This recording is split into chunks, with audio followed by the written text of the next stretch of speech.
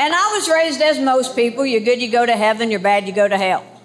But have you ever noticed at a funeral, the person is always in heaven?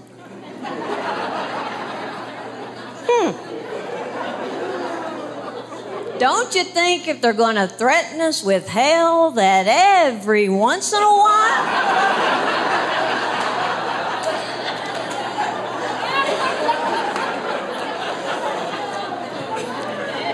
the preacher would say, we're burying this guy with a fire extinguisher.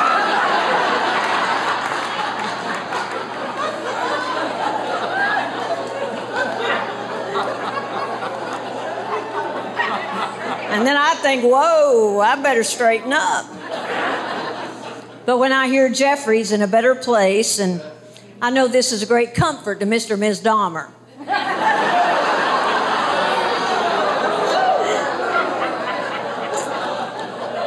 I think, all right, I'm good, I'm in.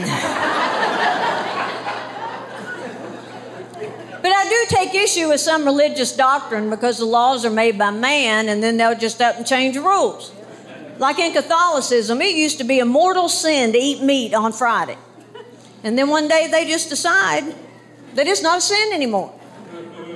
Well, I'm just guessing, but I bet the appeals court in hell is backed up for miles.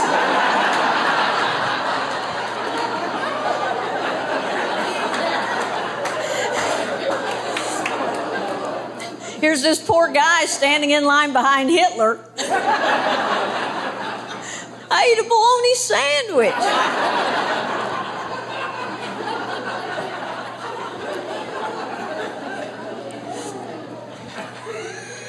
But now, don't get me wrong. I think Jesus is cool, and he was a genius.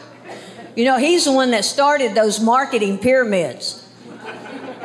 He got 12 guys. He told them to get 12 guys.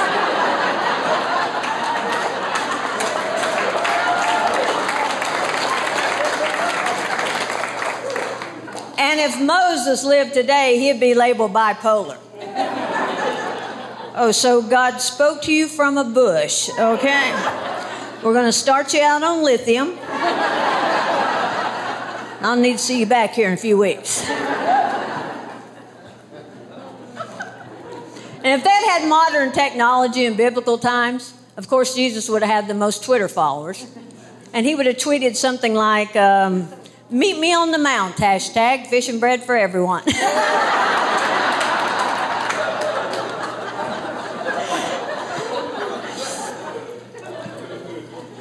And you know, at some point, all the disciples would have been on a group text.